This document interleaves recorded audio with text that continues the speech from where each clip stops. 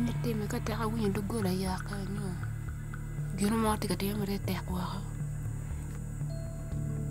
legi or dar wo lo ko wa kon ya do nguno wo pe pian wan go wo tap ti mo tu ngaro wi wo ga wa ga ke lo wa ke mo ta.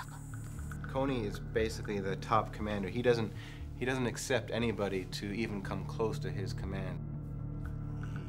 He just needs to be stopped. Arresting Kony is just and peace together the same day. You arrest Kony and it's the end. You have peace in that Yes. area. Yeah. The movement dies. Most probably without Kony, the movement is nothing.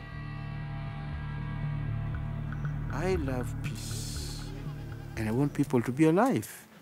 I hate war. It was so emotionally draining to see the number of people who were dying.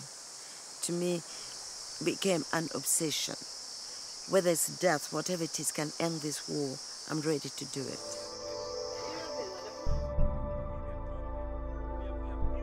Kony proposed peace talks, and what happened is they get food and money to Kony. And basically, Kony is buying weapons with money he received for humanitarian institutions. That's crazy.